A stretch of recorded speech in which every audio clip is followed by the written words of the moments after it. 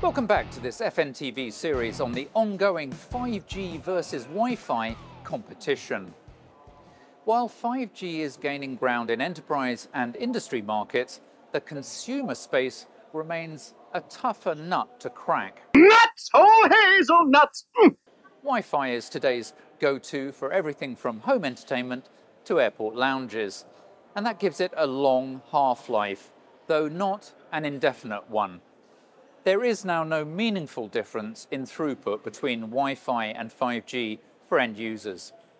Equally importantly, 5G's widespread presence promises to eliminate the friction when switching from cellular coverage to, say, a coffee shop Wi-Fi network. Now, that may not sound like a big deal, but in 20 years, trading your digital identity in the form of your email address for free internet access in shops will seem as strange as those dial-up sounds from the 1990s are to Generation Z. For younger generations, the shift from Wi-Fi to 5G is all part of a larger trend, a sort of a broadband entitlement, where they move away from fixed broadband subscriptions towards untethered high-speed access.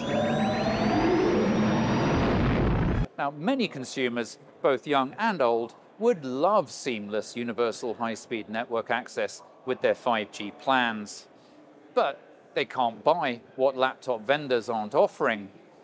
Manufacturers are hesitant to include cellular features when a simple $10 Wi-Fi modem fits neatly into the M2 slot on their laptop motherboard. The good news? Qualcomm has announced onboard 5G as a key part of its new revenue diversification strategy. Its Snapdragon X Elite modem, combining 5G and AI, should appear in premium laptops by year's end.